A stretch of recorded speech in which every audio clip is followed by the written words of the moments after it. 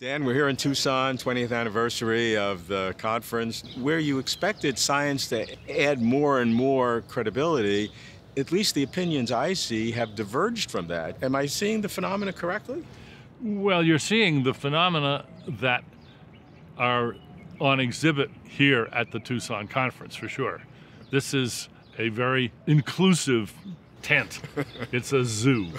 And a lot of people, it turns out, this is their life, is thinking about consciousness, and they tend to elevate it and inflate it into something that's so supercalifragilisticexpialidocious that science just stands slack-jawed in awe of it.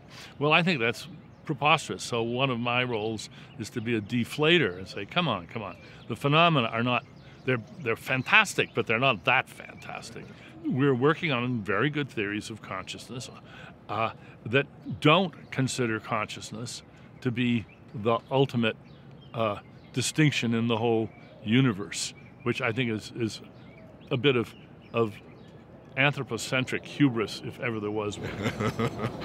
What I see is a struggle by smart, dedicated people who are not satisfied with a neuronal level, biological level of consciousness. It would be foolish for me to just give the back of my hand to them and say that they can't possibly be right. They could. I just think they're undermotivated. What motivates them is a sort of moral anxiety with what they see as the poverty of a straightforward conservative scientific theory of consciousness. They don't want that to be the case. Why don't they want that to be the case? Because they're afraid that if it's the case, then life has no meaning or morality will disappear.